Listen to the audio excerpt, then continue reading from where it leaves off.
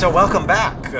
We're here with Wynford Dore. We're talking about the cerebellum. Welcome again to Cerebellar Week, to the Rodney Dangerfield part of the brain that people just don't care about.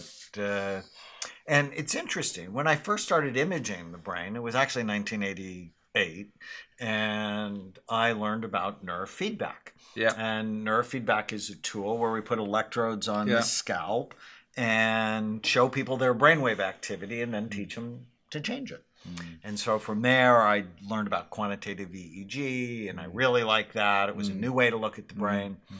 But EEG doesn't look at all at the cerebellum. Sure. And when we started doing SPECT scans in 1991, now I was getting this really great view of the cerebellum. And the medicine we use, Ceratec, to do the scans at Amen clinics, it lights up the cerebellum. So it's the best imaging study if you want to look at the cerebellum. And we just saw so many problems that could be fixed. I mean, that was the exciting thing. I showed you a case earlier.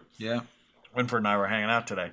I showed you a case of a woman who'd been diagnosed with ADD by 6 different doctors, had her on 6 different stimulants. I'm thinking somebody's got a learning problem, talking about learning problems. After 3, you think, okay, this isn't the right thing. And when she came to see me, she had a cerebellar tumor. And her whole brain was low in blood flow because the tumor had disrupted her cerebellum, and the cerebellum then disrupted the rest of her brain. And when they took out the tumor, her ADD went away. I mean, it was really stunning how helpful that was. So, so the cerebellum is just so important.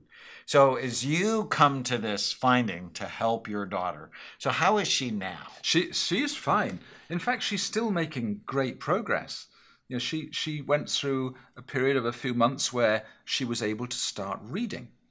And that was kind of foundational, and writing. Then she started being able to communicate with other people because her confidence was going up. Because one of the things we see is that very often those who are struggling with learning have low levels of self-esteem.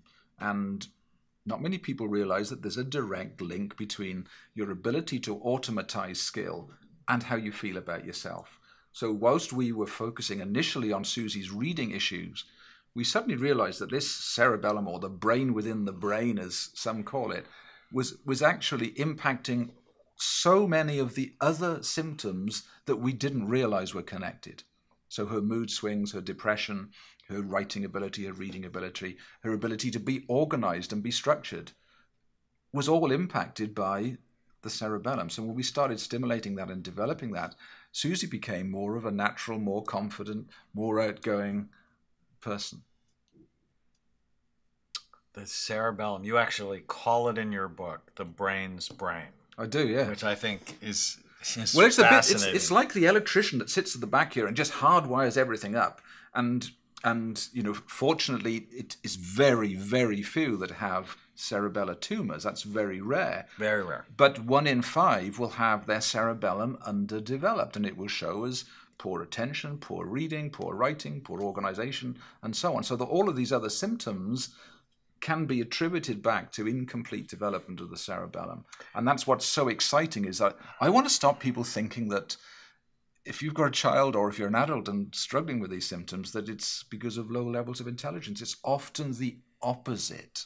And mums, those warrior mums that are out there, they often see this intelligence in the child and they think, why isn't the school finding this? We expect the education system or the medical system to be proactive at resolving these issues, and they aren't. They struggle. And children struggle and adults struggle, and often they go right through life without this being found. So how does the cerebellum develop? I live next door to a farm, and every spring I go there and I watch some lambs being born and start running. They're within minutes of being born. They're feeding, they're standing up, and the next day they're out in the field and they're running around and jumping. Their cerebellum is highly developed from birth, whereas in humans, it's not. It's almost completely undeveloped. And so what takes a lamb a day will take a human 2 years to get the same level of ability to jump around and so on. So it's no wonder that different aspects of the development of the cerebellum is going to vary in the speed with which it develops. So when I see a child or an adult that's struggling with incomplete development of the cerebellum, I only think of it as a delay, and actually I think of it as a positive. So I don't tend to use the labels dyslexia and autism anymore because I see huge potential. So I just see that there's been a delay for some reason, whatever it is, just do the right things and you can continue that development, and often with unbelievably exciting results, as I saw in my own daughter. So crawling helps to stimulate the cerebellum. Yes. So what a child is doing those early months of its life is naturally doing the vestibular type stimulation and coordination activities that develops the cerebellum. So often you find that children that manifest at 5, 6, 7 years of age struggles with, say, reading or other learning issues, often you can identify that they have bypassed a specific exercise that they should have been doing. So, this is a tragic admission on my own part. My oldest daughter, Susie, we put her in a baby walker, so she didn't do much crawling.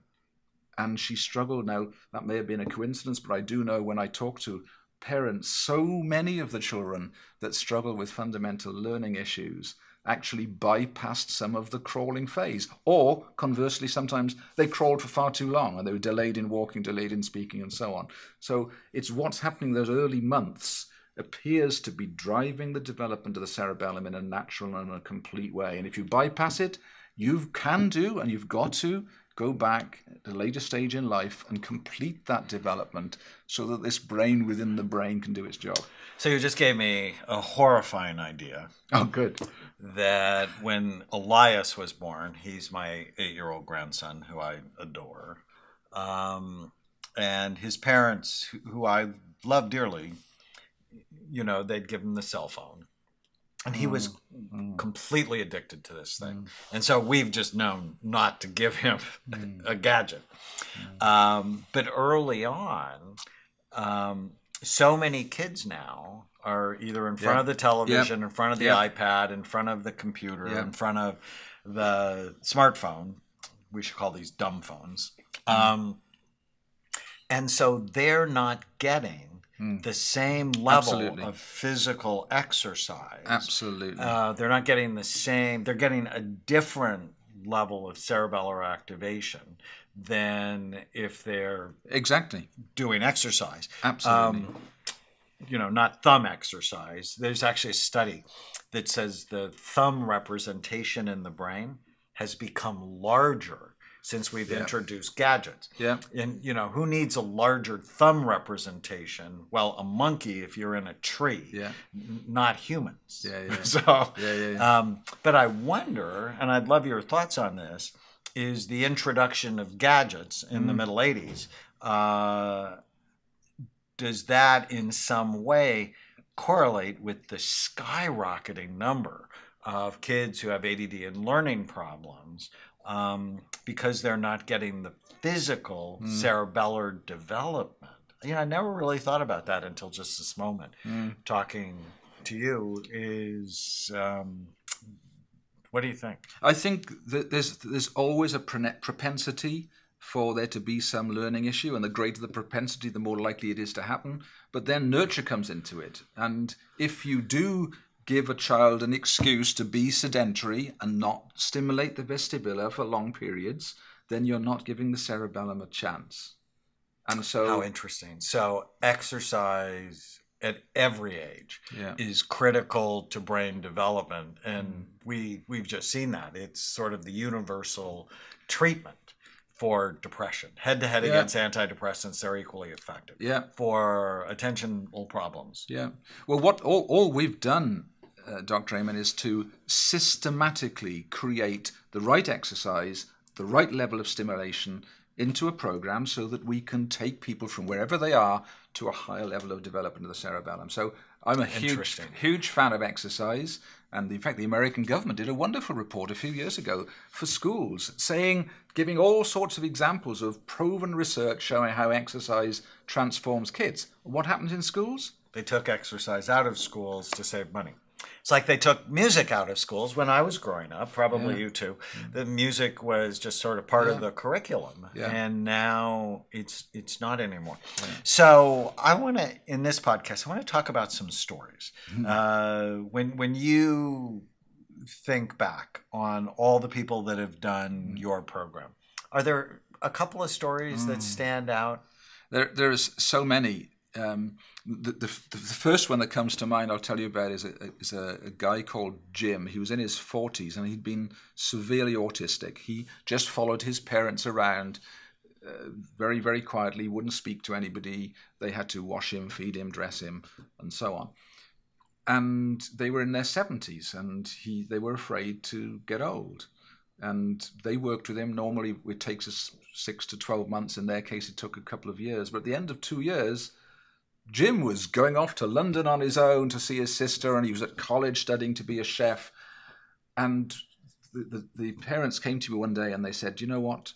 We're no longer worried about getting old. Wow. Because we know that Jim can look after himself. And I was just in floods of tears.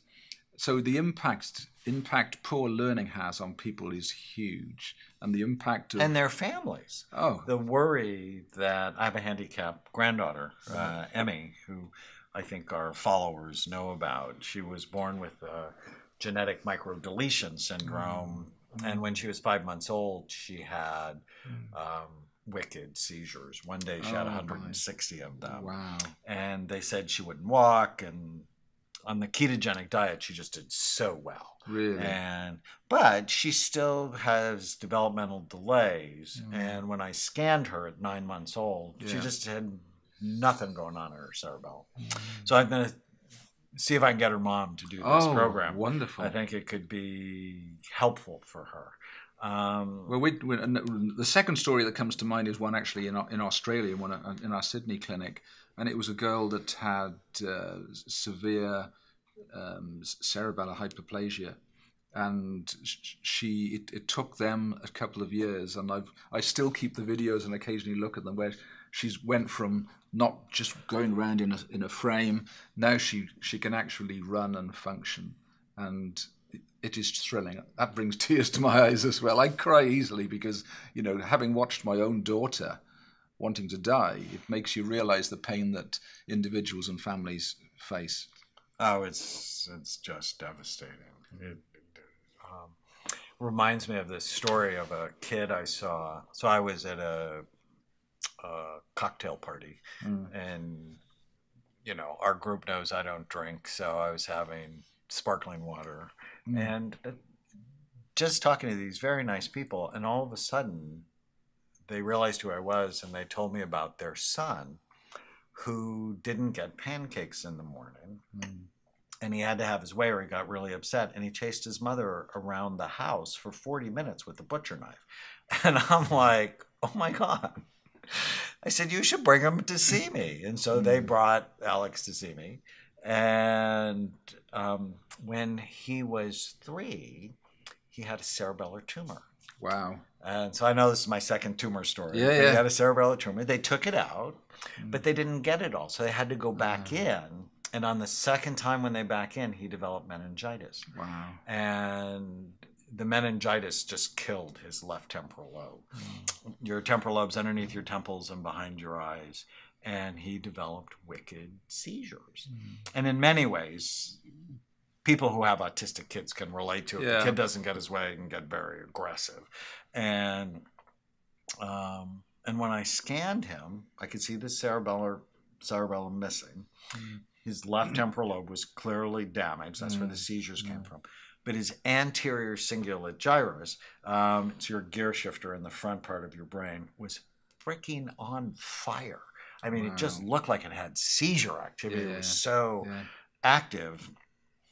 And when I calmed down his cingulate, I use Lexapro to do that, increases anticonvulsant, he did so much better. Wow. But now that I know about your program, I'm like, well, his cerebellum was clearly damaged from this tumor, from the surgery, that to reprogram it should have been part of his rehabilitation program. And that's why I was so excited to spend time with you, because I've just seen the cerebellum to be so troubled. And nobody cares about it, which is it's the poor bizarre. relation. It is. And the professor who put this on the map was Jeremy Schmarman at Harvard Medical School many years ago. It took him years to get his first papers published. And that's the scary thing about research. Very often it takes generations before it reaches those that need it, and that's scary. I'm a board member of the Reach Institute in New York, and the whole point of that is